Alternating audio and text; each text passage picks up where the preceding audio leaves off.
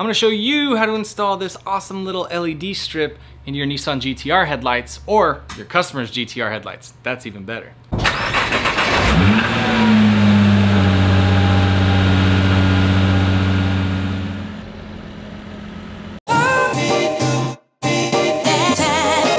Yo, I'm Chris and you're at FlyRyde, where I build custom lights. I show you what parts I use, how I install them, and why I chose those parts to begin with. And the parts I'm talking about today are very simple because, I mean, they're my parts.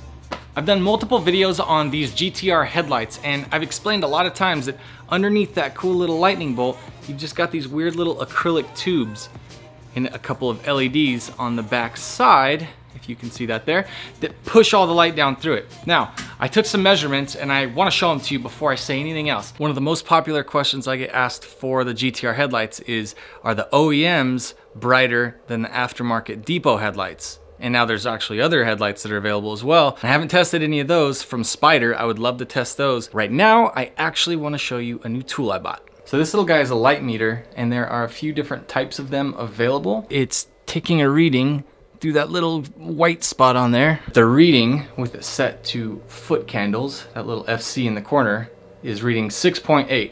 So let's see what happens when I turn off the lights in here. All right, so now we're just looking at the output from these DEPO lights. And everybody has asked if those are as bright as the factory ones. So let's take an actual reading, and it says 1.8 foot candles. All right, I'm gonna make some changes really quick, swap that out with the OEM. I've got a 2015 and a 2017 OEM light. So let's see how those stack up against that, and then we'll try the FlyRyde headlights.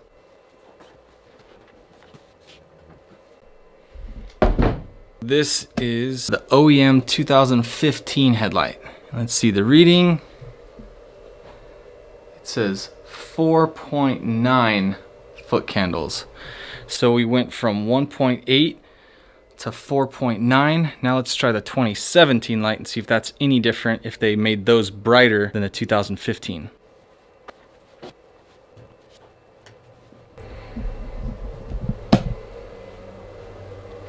All right, there's the 2017 light. Looks almost identical to the 2015. Just got a little bit darker internal pieces on the bezel and the upper turn signal. And let's see, this reads 4.1. Really, 4.1. Last test, let's do this one. And I'm gonna keep the camera rolling just so that we see exactly what it is that I do. Unplug that light just so that there's no extra output bleeding into the sensor. I'm gonna move this thing right there, exactly the same as it was there, right on top of the same spot. I'm kind of keeping it right over the middle part.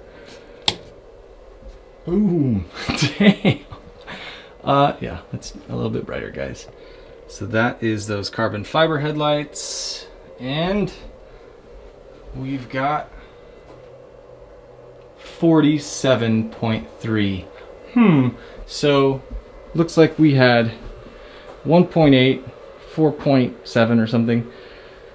That was like 4.1, 4.0, and then this is reading 47.6. So we are talking more than 10 times the rating. So I don't know if I'm gonna have the opportunity to do another test like that anytime soon. So I'm super happy that I got to put that new little light to use.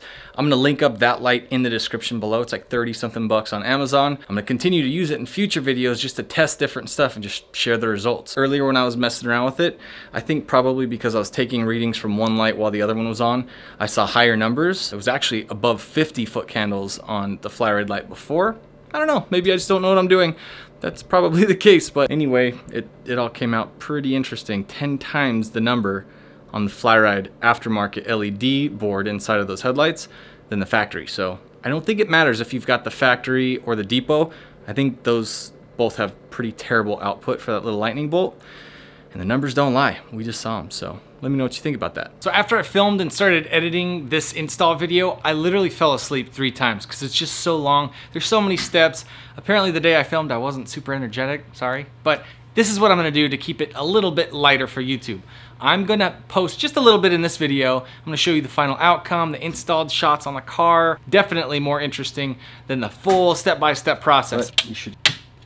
I'm gonna host that on my own website so that you can check that out, void of all the distractions of YouTube. So if you really do need to know how to do this exact install, like to the T, step by step, I'm gonna make that link available to you as well. So for right now, I just wanna show off how badass this part is. Excited, let's go. Oh, you Also, starting with this inside corner. all you need is my pain. Nothing in between. Lost. Internal pieces. When you were born, there was thunder. Fire lit in the sky as to lead astray. Now heavy rain pours out of you and me. Come back, rain. Come and ease this obsession. There it is, switchback lightning bolt. It was plug and play, super simple install. I couldn't be happier. It's aggression. If we met in a year or two, would you set your eyes on me? Wear your heart on your sleeve. Nothing in between. We'll come back, rain. Come and ease this obsession. Full force dispossession. All right, so the point is that even if you take your factory lightning bolts on a 2015 up to 17 GTR and you compare them with the aftermarket lights, they suck. The output from factory sucks, the output from aftermarket sucks. Factory and aftermarket both suck. It's because it's just got two tiny little LEDs in there. I mean, it's only gonna work so well. When I originally started learning about this stuff, it happened because I burned out one of those LEDs back in 2014. I was getting ready for SEMA, and all of a sudden, I accidentally connected something to straight power and ground that was supposed to go through a little driver. I mean, nerd talk, that basically means I fried the crap out of that LED. It went poof, it made a little smoke cloud inside the headlight, and I was in trouble. I reached out to another company. They made me some really, really bright aftermarket lights for those two little spots. And what ended up happening was they would get too hot and they'd fail. And I tried to do a different approach. I finally found an LED strip I could just run all the way through there. There was a universal part and it was a little bit too short. So I would put another little section of LED on there, and I did a couple cars that way and felt good about it. Then they discontinued that part and they put out a different version. So I had to just continually adjust as time went on because there was nothing that was vehicle specific made for it. After years and years of doing the sequential stuff and just learning and failing and learning and failing, I had another company make a part. I had some issues with that. I finally had another company make the part. And now, that's the pot of gold at the end of the rainbow. Now I have such a cool part. So I'm so pumped from the guys at Morimoto that built and designed all the crazy little circuitry inside of this lightning bolt.